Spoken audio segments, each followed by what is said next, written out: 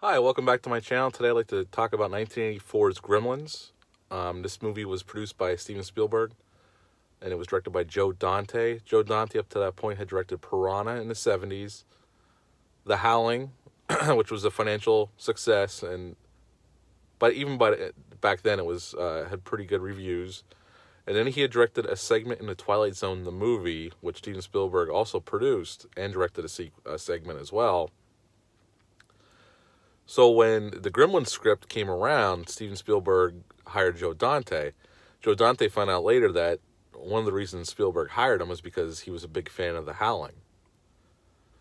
Now, the script was written by Chris Columbus. Chris Columbus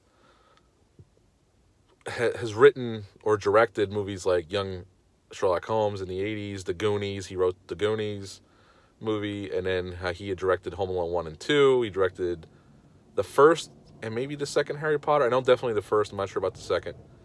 He wrote movies and produced movies like Christmas with the Cranks. I think he directed Mrs. Doubtfire as well. He was involved with The Christmas Chronicles a couple of years ago on Netflix with Kurt Russell as Santa Claus.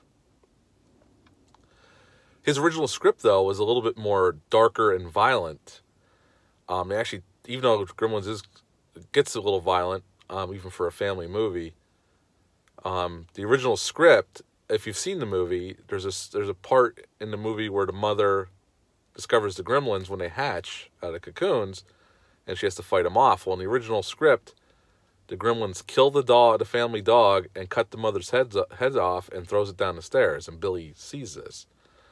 Obviously, that would have pushed the movie into R-rated territory, and they didn't want that. Spielberg or Joe Dante wanted to cut down on the violence and make it more of a family movie, which later kind of bit them a little bit, which I'll explain later on in the review. Now, the movie stars Zach Gallion, Phoebe Cates, which everybody remembers, especially if you're a young man in the 80s from Fast Times at Ridgemont High. I'll leave it at that. Judge Reinhold's in it as, I can't remember the name of his character now, even though I just watched it the other night, but he plays Billy's manager at the bank. He's like the assistant manager. But he's over Billy because he's just a complete dick to him. The great Dick Miller's in there. Hoyt Axton plays the father. And the movie takes place at Christmas time. I would say it's a Christmas movie, for sure. It's about family. I mean, it concentrates on the Gremlin stuff, but it's about family and, family struggling together to try to make ends meet. Although they don't dwell on those things, but they are brought up. And in the beginning of the movie, it shows Billy's dad, Hoyt Axton, in Chinatown, in some city. I don't know if they specify if it's New York or somewhere else. And he's on the hunt for a unique Christmas gift for his son. And this kid takes him to his grandfather's shop. It's in the basement of this building.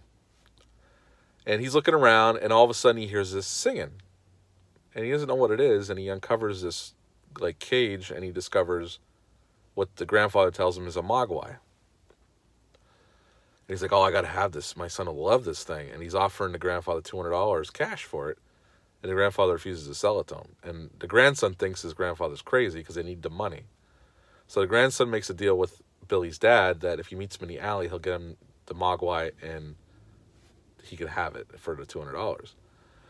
Which happens, and Billy's dad takes it home and gives it to Billy. And he explains there's 3 rules with these things. Number 1, never take it out in the daylight because sunlight will kill it. / they don't like bright light. Never get it wet, so no baths, nothing like that. Don't give it a drink of water. And don't feed it after midnight, which technically doesn't make any sense because isn't any time after midnight, no matter what time of day it is, it's after midnight. Semantics, who cares? Let's move on. It is a classic at this point, so it doesn't really matter. If you're on board for the ride, you don't really care about that little oversight. But anyway, Billy calls him Gizmo.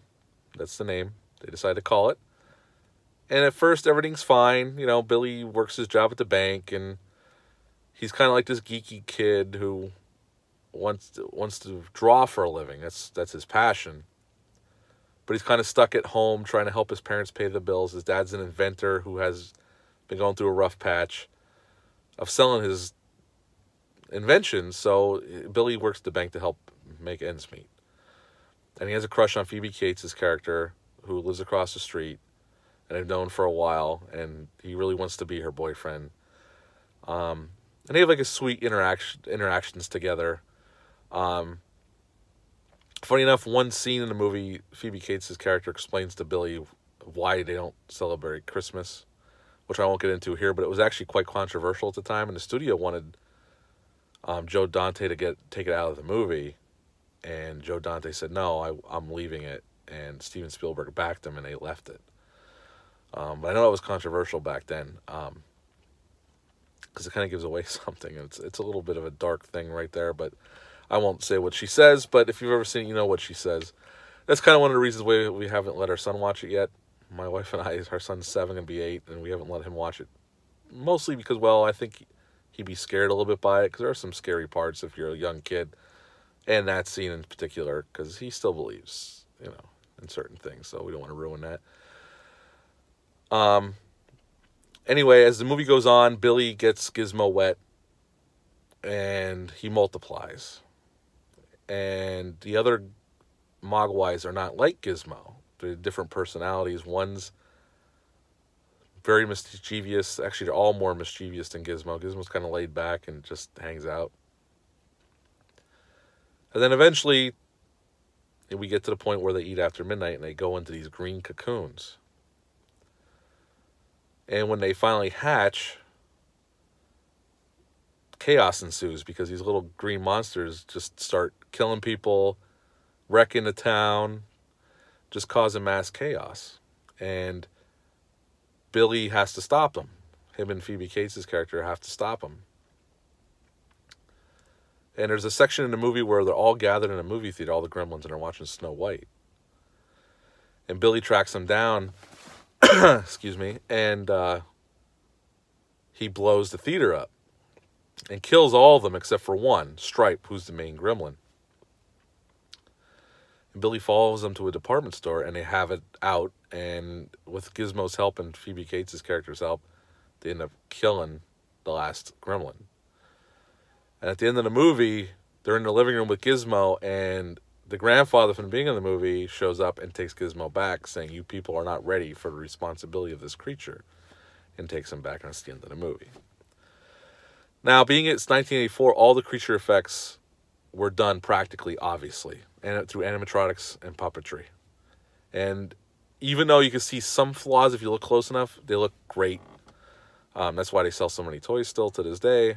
You see a lot of merchandise around the Gremlins. I have a Gremlin, and I have a couple Mogwais at home.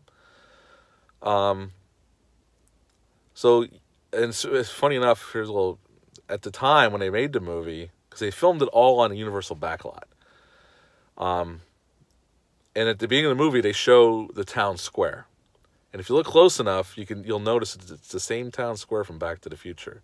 And to the right of the frame, they don't show the whole building, but it's the clock tower from Back to the Future.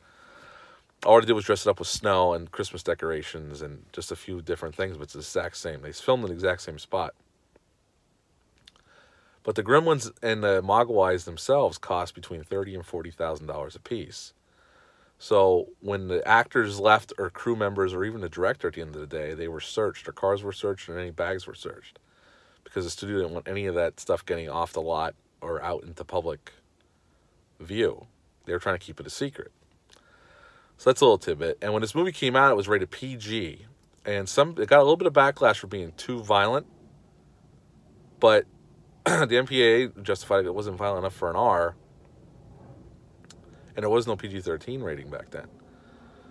We'll skip ahead to when Indiana Jones and the Temple of Doom came out. They created a PG-13 rating then, because that movie got slapped with an R. Spielberg contested it, and they helped with Spielberg's help. They created the PG-13 rating that we all know today. But back then it wasn't.